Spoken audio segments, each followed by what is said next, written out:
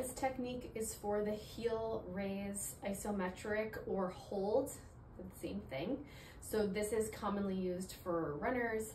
We want to be able to really strengthen the calf complex and create more balance. So what you're going to do for this is I'd like you to be barefoot if you possible, or in a very thin soled shoe. You want to be able to feel the ground, and I want your foot to be really working here. You can use something in front of you like a countertop or a table, that's totally fine. I'm going to use the wall next to me.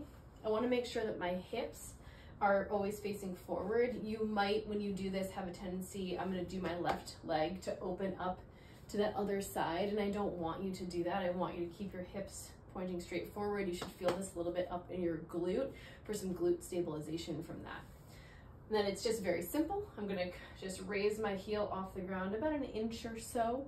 Make sure that my knee is slightly bent, and then I'm just going to lift up my other leg, pressing my toes firmly into the ground, and then I'm using as little of a hand contact as possible on this wall, really making my foot and ankle complex work very hard.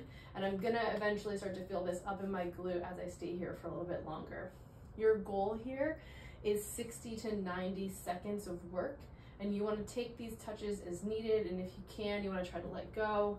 Maybe then touch back onto the wall or the countertop and then let go. I want to try to make my foot and my leg do as much work as possible. Once you get fatigued, you may find that you start to shake a little bit. That's okay. Just come down. This shouldn't be painful.